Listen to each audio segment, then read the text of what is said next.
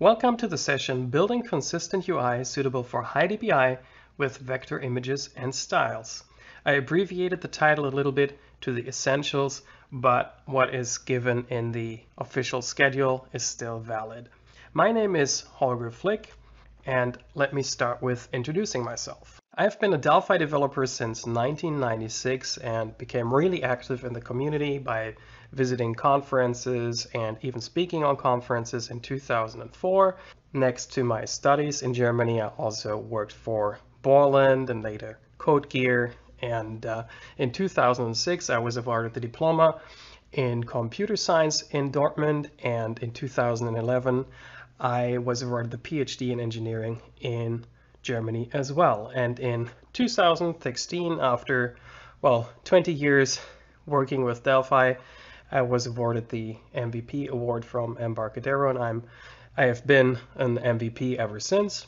And since 2017, I cooperate with TMS Software and became their chief evangelist, doing video tutorials, also publishing books, and also, like today, talk on conferences, be it online or in person. Finally, in 2019, I moved to the United States of America and created my own company called Flix Engineering, which is available for software development and software consulting, or if you need training of any sort.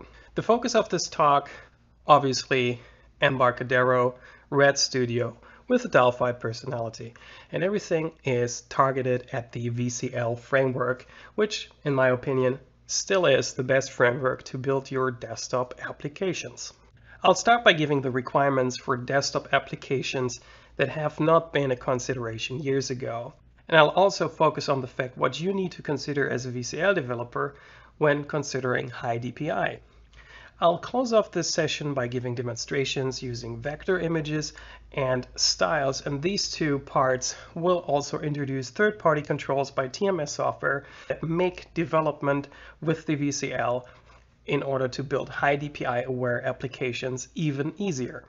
So when I started in Delphi back in the day, I would have been glad to have a 480p display. Mine was even less pixels in the beginning. So the development that we see today is that we have displays with more and more resolution, and they also get bigger, much bigger than we thought it would be possible back in the day when Delphi started off. The VCL gives us pretty good solutions to handle different resolutions. You can group controls, you have the owner concept for those groups, and then you can use alignment like AL top, bottom, left, right, client, and you can use anchors and margins. So you're really able to build user interfaces that adapt to the resolution used. That was actually what made the VCL so great. You could build a quick user interface without paying any consideration to this, but still you were also able to build a user interface that adapted to different display resolutions. Nowadays we have one big new requirement that displays have different pixel density. And pixel density is measured in dots per inch, DPI, and that expresses how many pixels a display uses on an inch. And that is actually something a lot of people completely ignore when they develop application nowadays. The number one reason for that is that some programming languages or the user interface frameworks do not provide a solution for this.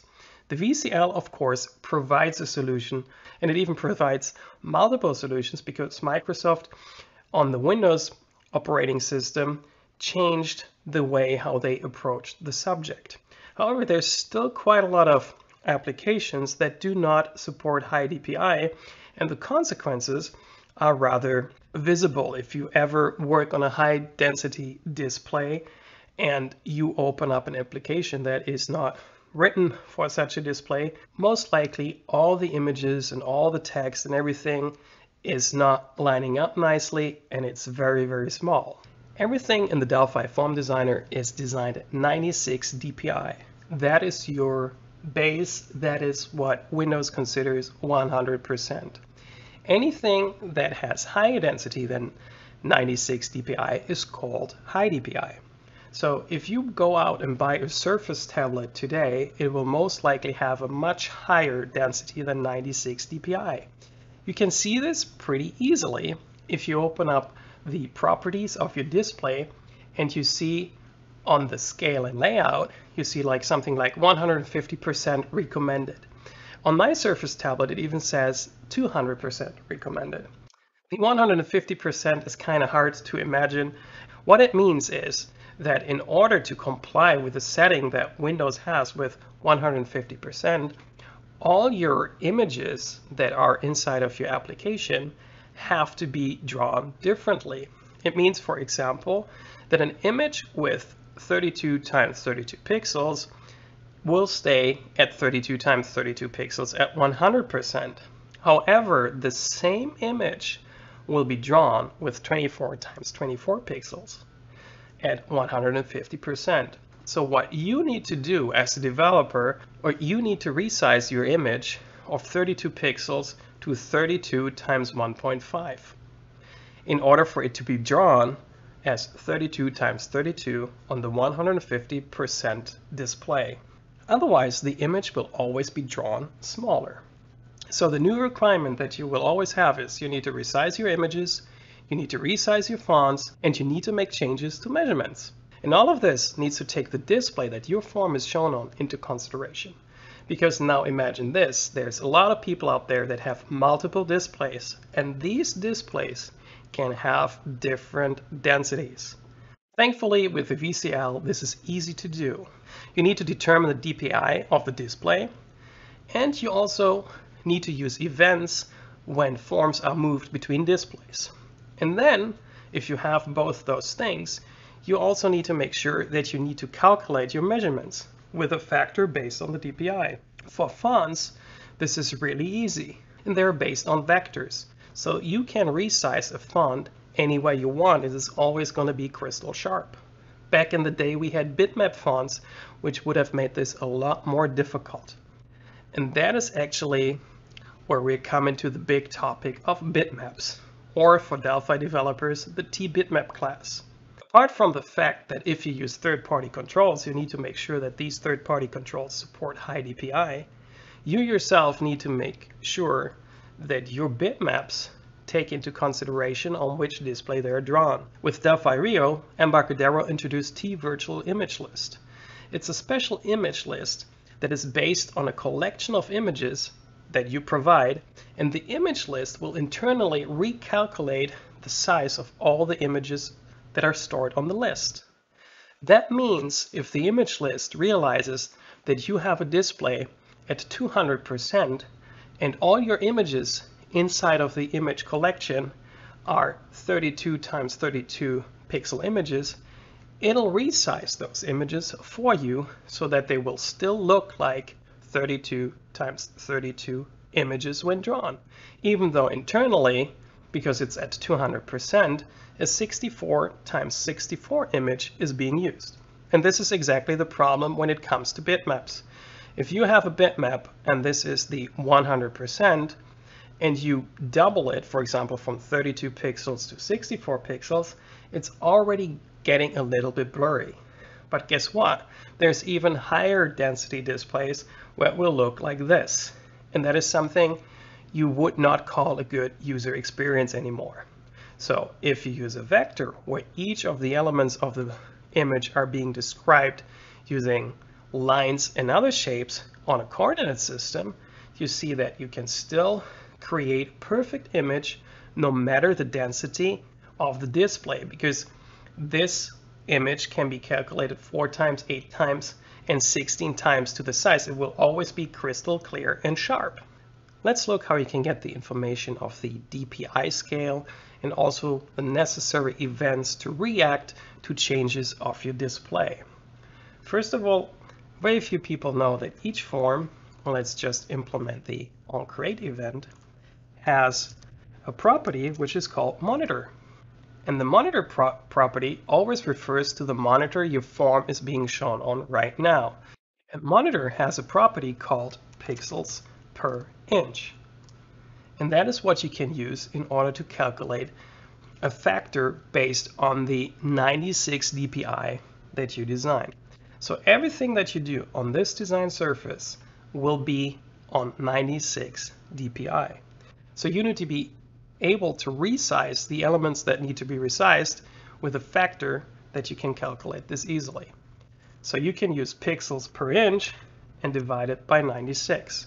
So if you do the math, if you are on a 100% no high DPI display, you get 96 divided by 96, which makes the factor 1. If it's like, in my case, a high DPI display, you would get like something like 1.5 for 150%, or you would get something like 2 for a 200% display. And that way, with this factor, you were able to calculate all the measurements needed for high DPI. So I found out very few developers know that there is on before monitor DPI changed and on after monitor DPI changed. That means the user dragged your form from one monitor to another one. And these events can be used to update all the controls that are on the form. So this is the way how you can do it yourself manually using the standard controls that are bundled with Delphi.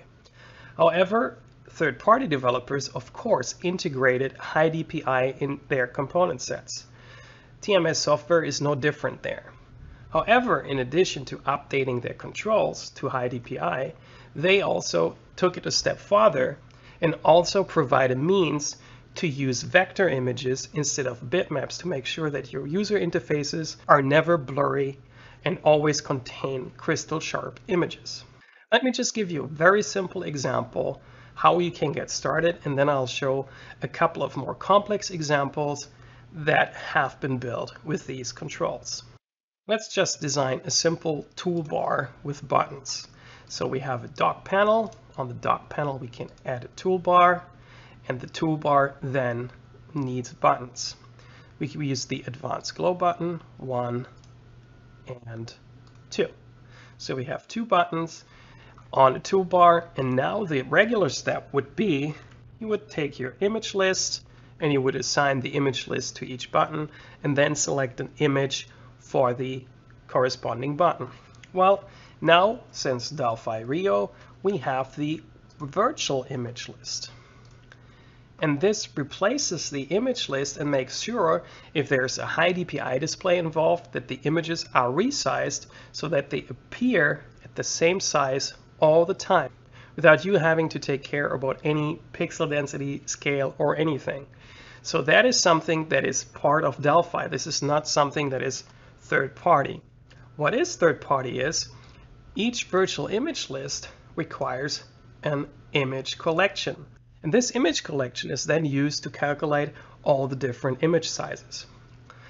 However, at this point, TMS provides the advanced SVG image collection. So you drop the image collection on the form and link it to the virtual image list. Of course, the image collection needs images to be displayed. And here you have the opportunity to load vector images. So in order to provide those images, go to the images property, add a new item. It's a SVG image collection item, and data is of course the vector information. So we load, and here we can load a vector image. For example, these are vector images of Apple products. Here's the AirPod vector. You see there's full design time support inside of the IDE. And another one, let's take iBook. Okay, so that's okay. So here are the 2 vectors. You can even give them a name, iBook and AirPod. And now, double clicking the image list, you can say add, and you see the vectors are included. Select all, okay. And now all the images are provided in different resolutions, and they're all crystal sharp. So we click OK, and now we link the buttons to the image list, images, and you see even though this is initially defined as an image list, virtual image list is derived of that class, you can use it with any Delphi component or Delphi control as before. Then selecting the image index for the picture. There is the AirPods, and there is the MacBook. Okay, so this is already really small on my display. So what you can do is you can set the size of the virtual image list, and this means at 96 DPI. So what we're going to do is I'm going to increase it so it becomes really, really visible to 64 times 64. And of course, TMS has properties to auto size the buttons, and there you go. Here's your perfect toolbar, crystal sharp. And if you run the application, you see that this is also the case at runtime. I can show this in the recording, but if you move this to another display, it would automatically be resized for that resolution and pixel density. The images would always stay in the center of the toolbar button at this size. Let's go one step farther, that not only the actual elements are added, but you also need to be able nowadays to give the user a look and feel that the user prefers. Some of your users might actually have a medical condition that prevents them from using bright user interfaces, and they rely on some means that your application is able to use dark toned colors. And the VCL offers this with an API that is included in the VCL themes unit. And this API allows you to retrieve color and other details on a control basis. And that means you can draw your own controls in the selected VCL style. And Embarcadero provides with Delphi styles so you can style your forms automatically. This is also supported by TMS. So TMS controls automatically style according to the style that you use inside of your VCL application with a style that is provided by Embarcadero, or as far as I know, there's also third-party providers for VCL styles. This is supported as well, as you can see right here. And there's many, many more that are included with Delphi, and the VCL controls from TMS automatically are adapt like any other standard control in the VCL. But TMS takes this even one step farther, because Delphi is known for rapid application development. And what you can do with TMS controls is you drop one component on the form, and that form is already styled according to your wishes, or you can even let the user decide which style is supposed to be used very easily.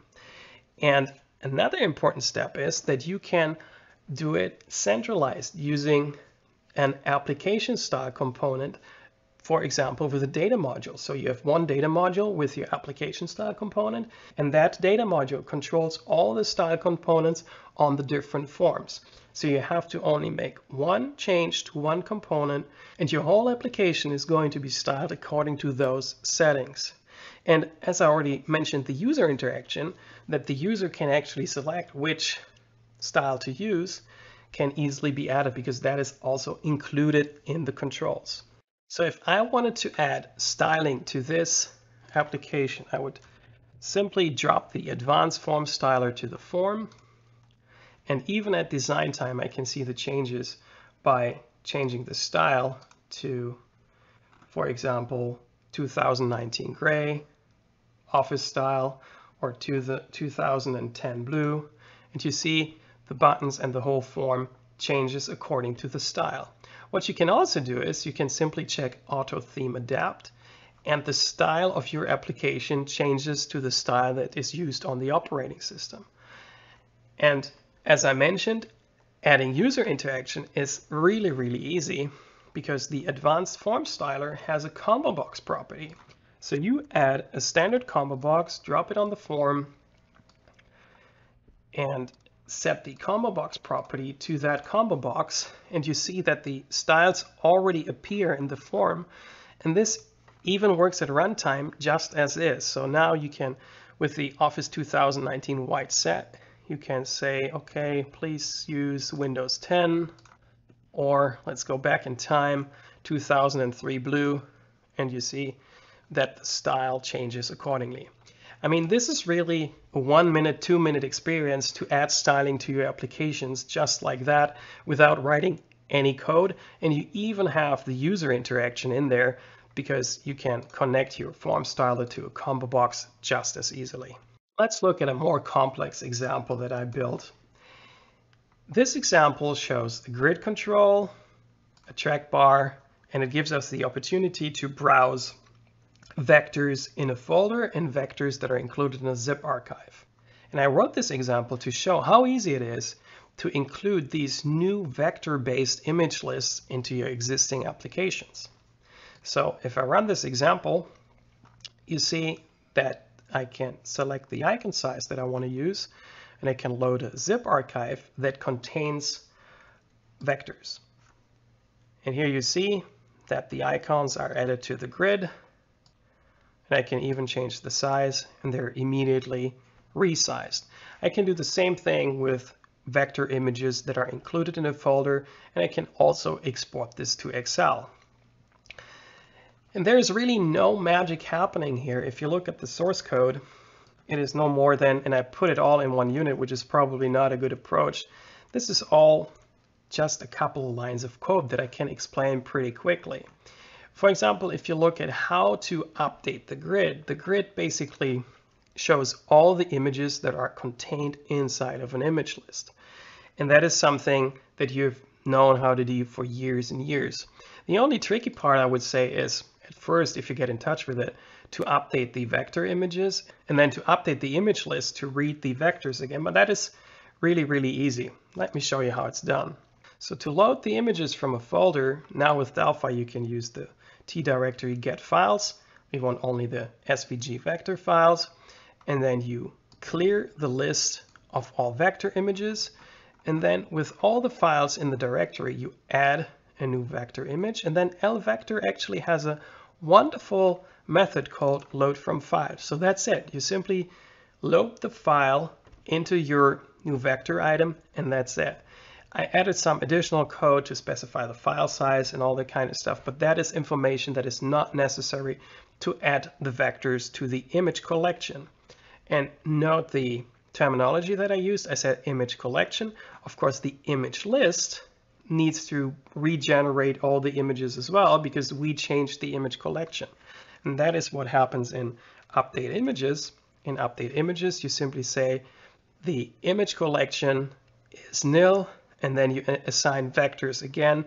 And with one more property setting, if you look here, vectors, the image list, there is an autofill property. If you set autofill to true, as soon as you reassign the image collection, all the images are added to the image list again. And that's it.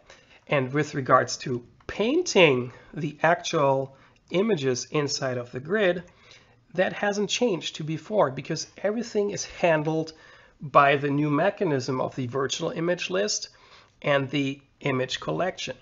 So the only thing you do in order to draw the image is, as before, you add an image of the image list, which has a certain index. And if you iterate all the images on the image list, which I do here, you can simply use the iteration variable. And another thing that is really, really striking, there is no calculation for the measurements whatsoever. The only thing you need to calculate is the height of the row, but that needs to be flexible, right? So the size of the images is actually determined by the size that is set in the track bar. The size does not need to be calculated because we simply assign to the image list the width and height for the images that we want them to be at 96 DPI at 100%. However, the height of the row is different. So for that, I get the DPI scale of the display that the grid is on right now. And then, as a last line here, I set the row height of the current row that is being iterated right now to the size that I calculated. And how do I calculate the size? Well, it's pretty easy. It's the icon size plus 4, and then I need to multiply that because the plus 4 is for a buffer. And then I multiply it with LVector, and LVector is our DPI scale, which is 2 if it's a 200% display, 1.5, 150%.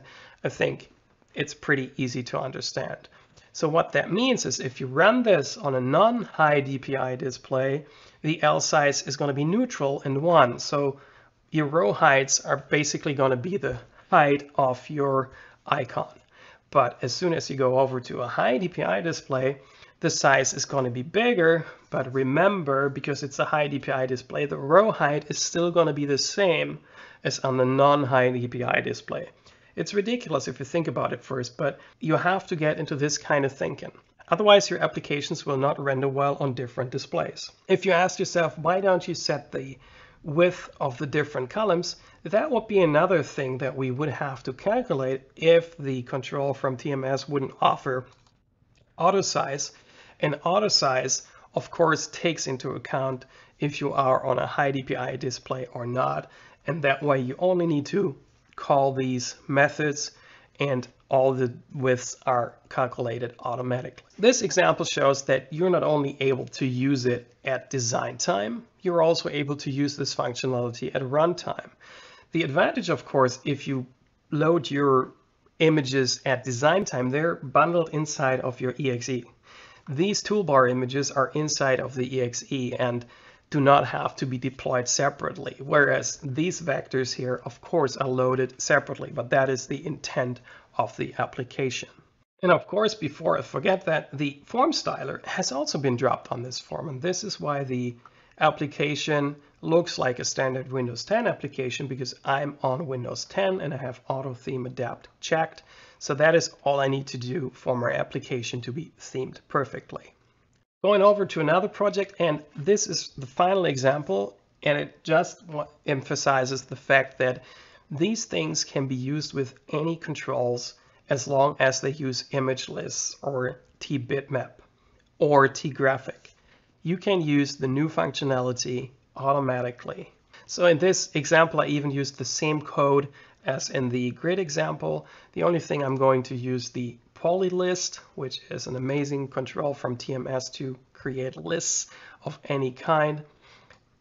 And here you see vector images once again loaded into a list. This control has been around for a long time, but still the image list property can be used with the new vector functionality. And it's all done in code. Nothing is done at design time. I load all the vectors into the image collection from a zip file, and then I assign the image list to the poly list. And the only thing I really assign is an image index out of the image list. And again, the only calculation with a high DPI factor, or that is a little bit of something that we need to remember, is the fact that we need to set the height of the item, that needs to take the high DPI into account. Everything else, once again, is done by the image list and all the functionality that has been added to the VCL by Embarcadero. And TMS makes it possible with their vector support that you can use these images on any size and any display density. So they will never look blurry, they will always look sharp. If you like the two examples that I've given, there are 2 books out there written by me that show Delphi hands-on projects in different scenarios, and vectors and user interface design is covered in book number 1, whereas book 2 uses that knowledge to write mapping applications. But yet again, there is lots of VCL knowledge in both of these books. They're available on Amazon in any Amazon store worldwide. So hopefully you enjoyed this overview of the developer experience in the VCL and how it can be improved using third-party controls from TMS software.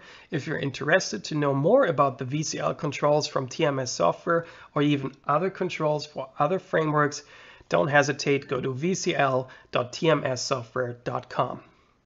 Thank you for your interest and have a great conference.